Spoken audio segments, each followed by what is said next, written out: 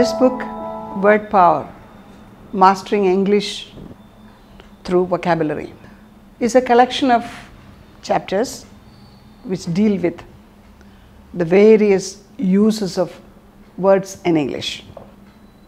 More than use of words, I have tried to place before the readers and learners the value of words, not merely the meaning of words, but the value of words when we use it on different occasions, and how sometimes words can be, so mobile and so flexible. Sometimes they are so obedient to the user. Sometimes they rebel usage because we don't use them properly. This can happen to anyone, and I have often felt like correcting many people when they come out with brilliant ideas but in wrong English. So the use of words appropriately, correctly, meaningfully, effectively, that's the key to success. In fact, all our life, I think, our life itself is a great striving after effective use of vocabulary.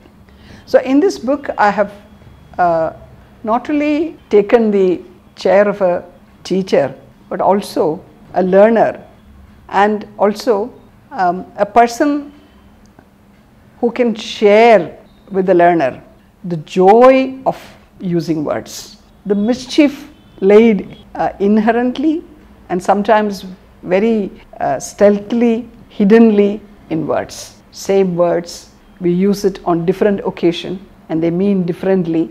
For example, a word like, very common word, restful, which means peaceful, without any trouble. We all look forward to restful times.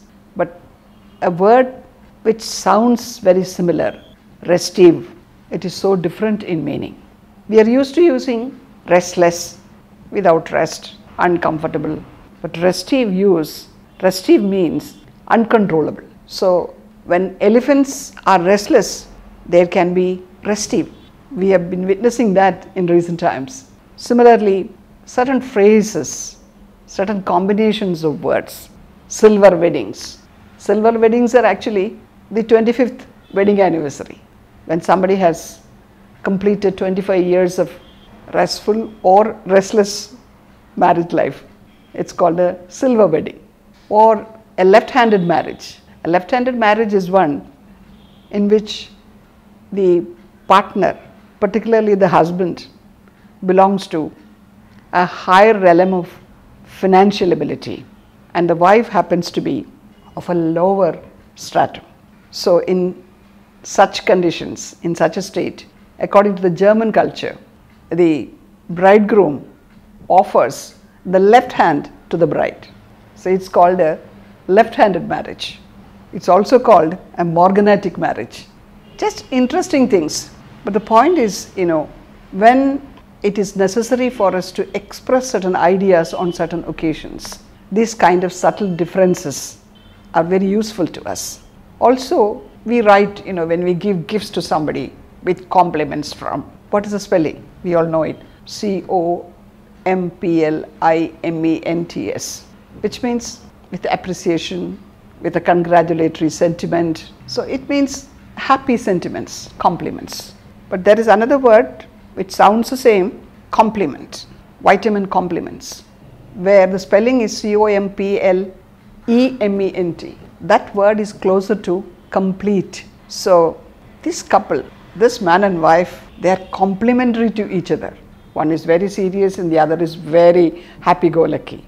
So we say they are complementary to each other, where the spelling is COMPLEMENTARY, adjective. So these are very interesting game like mischievous play of words. But this mischievous play, this game, also takes us to the immense possibilities of the uses of words and the uses of English language. In this book, I have also tried my best to place these words in the places in sentences correctly, appropriately. How a misplacement or a difference in placing the word in a sentence makes a big change in the meaning that it communicates. And also I have given quotations at the end of each chapter, quotations which have some connection with the words discussed in each chapter. As a teacher, I feel the old method of giving examples, giving sentences as illustrations for the word or phrase that you use, it's a very old method. This old method is extremely effective because examples are the best tools for learning. So the student, the learner, picks it up very fast when it is very concretely presented before the student, the utilization, the use of the word correctly. So I have used more than one illustrative method or using examples as sentences which use the words that I want to teach or I want to present before you. This is a method that I have found useful and effective with students. Very old method, but it has been very effective because the students experience the application of the word very concretely. So that is a very effective method and I have used it throughout the book.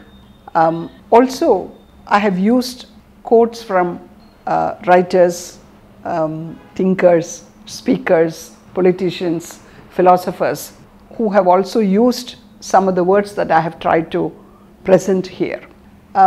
Learning by heart is often, rote learning is often dismissed in effective educational system. Particularly now, we have developed a tendency to dismiss rote learning. It's not a good idea too, but at the same time, learning quotations is actually very, very effective and successful way to learn a language. Mark Antony's speech, I Have a Dream speech, Tryst with Destiny. These are speeches not merely for the language. We learn them not merely for the language, for the ideas. And these ideas also present before us certain words and phrases which sort of, get imprinted in our minds.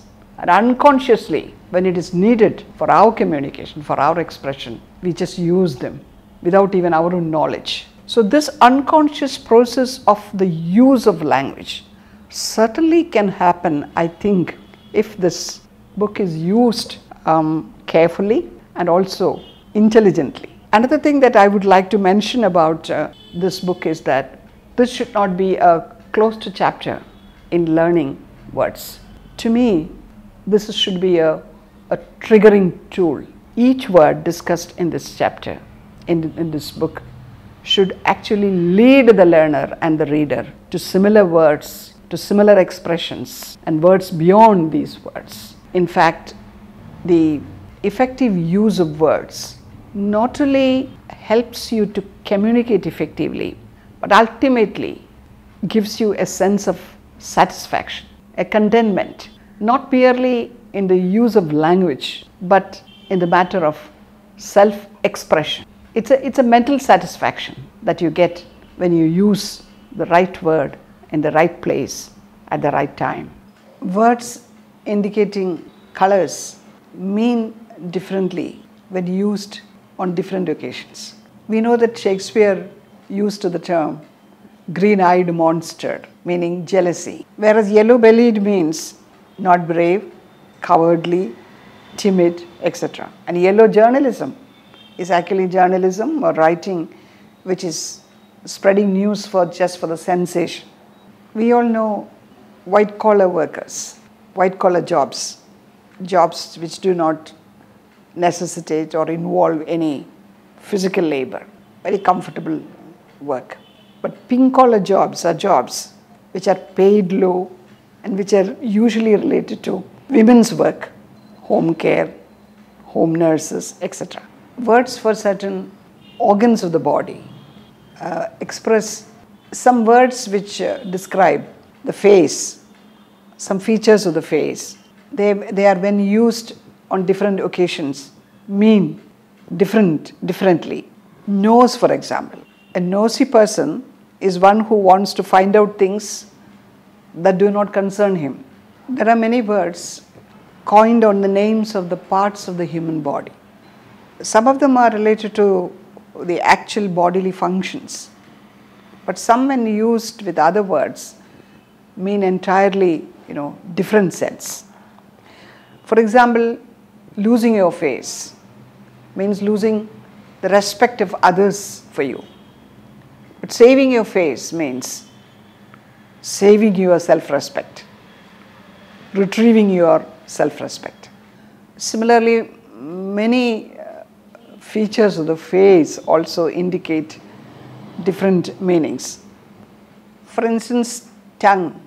Tongue in cheek means something entirely different from what tongue means or what cheek means. When you speak with your tongue in cheek, it means you are humorous, you are also trying to pull the other person's leg. You don't exactly mean what you say, but you have an underlying attempt to laugh at that person.